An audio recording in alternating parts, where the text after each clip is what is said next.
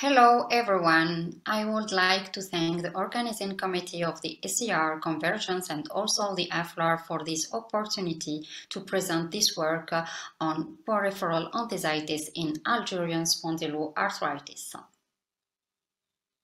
I have no relevant financial relationship with ineligible companies to disclose. Anthesis is the hallmark in spondyloarthritis. Maghrebin SpA and especially Algerians differs from European, but its high prevalence, its severity at the axial and articular level, especially for coccytes. But what about anthesitic involvement?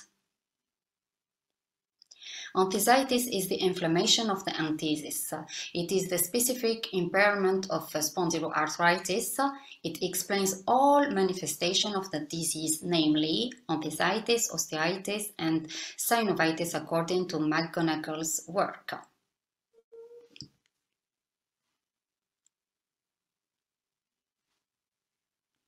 The old concept of anthesis defined it as the focal attachment to bone of ligament, tendon, and capsules. Fibrocartilaginous anthesis are those involved in spondyloarthritis. It is composed of 4 successive strata, as you see on the right side of the screen: tendon, then fibrocartilage, then the calcified fibrocartilage, and then bone. The fibrocartilage is the key in the protection of the tendon during motion. But multiple works have shown that the anthesis is more complex than that, and its definition has been extended to the organ made up of anthesis stricto sensus plus all the adjacent structure like bone, fat, bursa, and synovium. Further still, the definition of the anthesis has been extended to functional anthesis, which correspond to all the sites where the tendon does not even insert to the bone, but has fibrocartilage that protect it during motion. For example, in the left side of the screen, we see the paratendon of the extensor tendon with the fibrocartilage at the level of the MCP joints.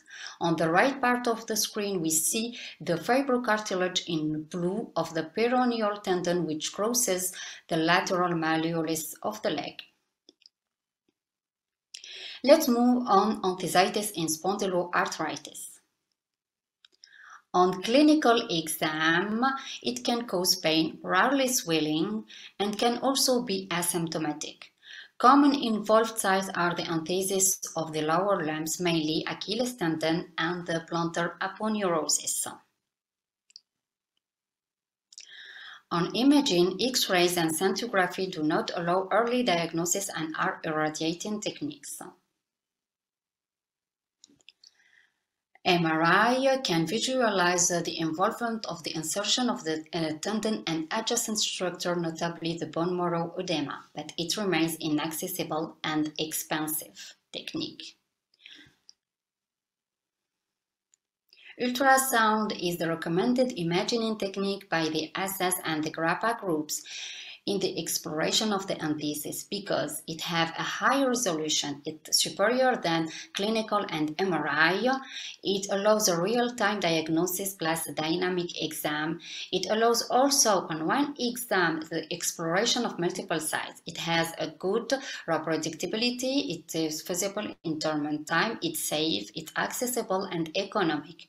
It allows also ultrasound-guided injection and it is sensitive to change under treatment. But ultrasound don't visualize the bone marrow edema and it's operator and machine quality dependent. In this image, you see the longitudinal view on ultrasound of the Achilles tendon. We see the insertion of the tendon at the level of the bone. We see the fibrocartilage, the retrocalcaneal bursa, and the bony cortex of the calcaneus. In 2014, the Américain group published the ultrasound definition of normal anthesis on ultrasound and limited it to the area of the insertion of tendon, ligament, and capsule, contrary to the concept of the anthesis organ. They exclude the bursa and the body of the tendon. So, on ultrasound, the anthesis is a regular margin with the same ultrasound appearance and thickness according to the corresponding tendon or ligament.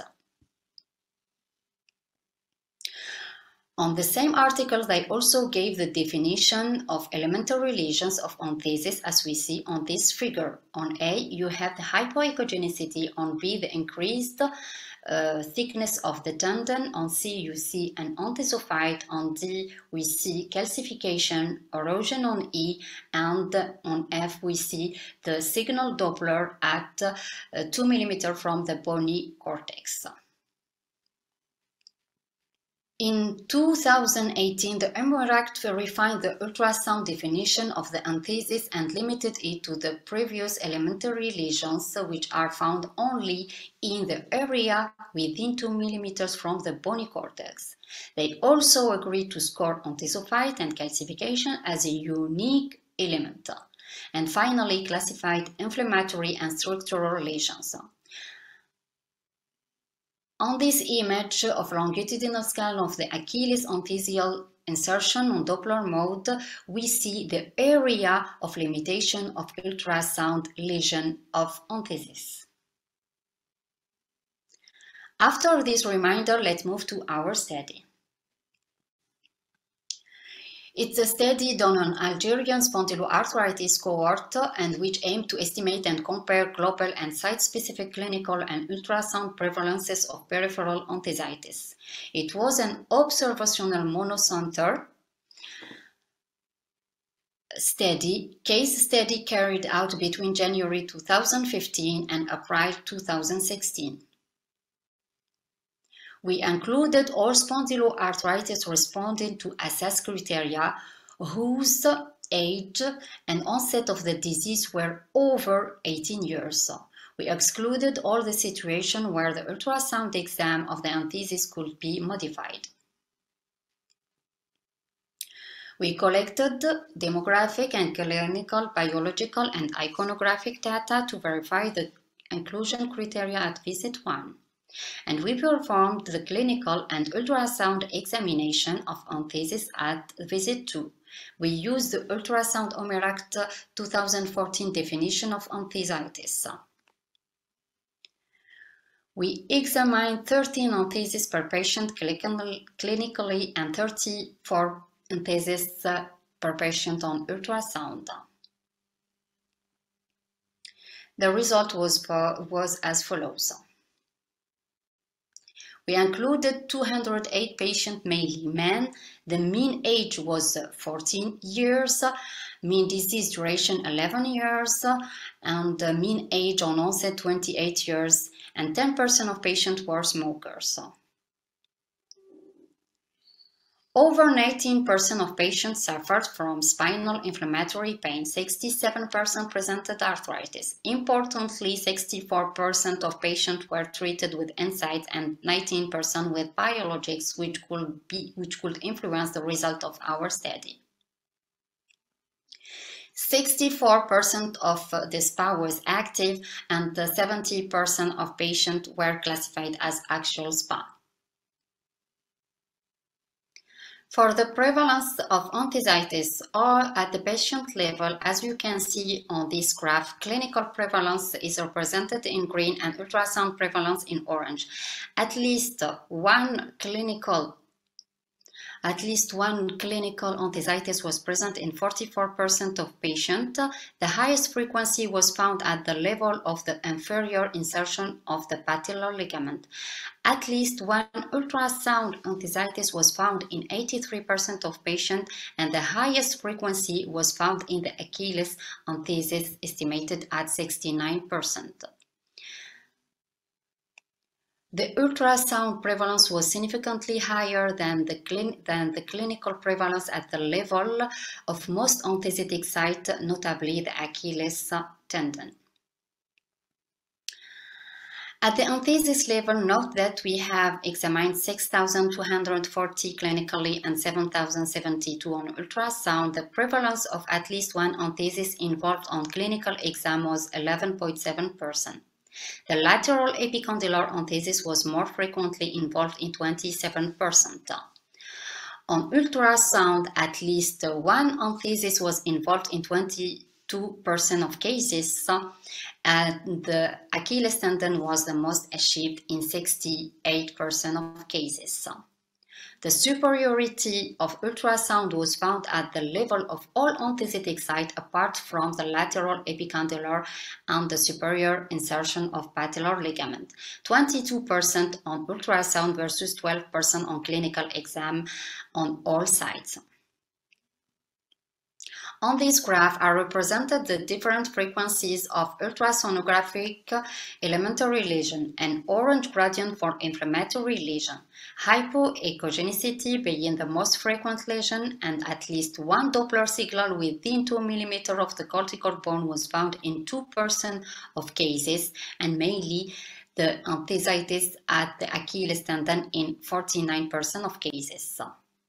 This is an example of a longitudinal and transverse view of Achilles tendon with signal Doppler erosion and anthesophyte and calcification of our study. We compared our result to the D'Agostino study, which had the same main aim, achieved on French cohort, which had included 164 SpA meeting AMOR or ESSG criteria. The two cohorts were not really comparable in terms of clinical and demographic data. Radiographic sacroiliitis and axial SpA were more common in our study. No differences between clinical prevalences of anthesitis either at the patient or anthesis level. At the level of anthesis, the lateral epicondylar was the most frequently affected site in our study, while in the MEDAS study, it was rather the greater trochanter and the inferior insertion of the patellar ligament. No ultrasound definition of anthesitis was used in the D'Agostino study, while we used the ultrasound 2014 OMERAC definition. At the patient level, the ultrasound prevalence of anthesitis was higher in D'Agostino study, 98% versus 86%, which could be explained by the inclusion of ultrasound lesions such as bursitis and tendinosis. Same result at the level of anthesis, with a higher frequency of ultrasound anthesis in the D'Agostino study, and the Achilles anthesis was the most frequently affected site in the two studies, 79% and 68% respectively. On conclusion, we found a high prevalence of anthesis on clinical and ultrasound exam, 45% versus 87% respectively. Ultrasound anthesitis was higher than clinical, whether be at the anthesis or patient level. The Achilles anthesis was the most affected, at which the Doppler also signal was the most detected. No difference in the clinical prevalence of anthesitis between Algerian and European was noted, but ultrasound prevalence was higher in European than in our study. I thank all patients who participate to the study and the working staff of our hospital, and I thank you for your listening.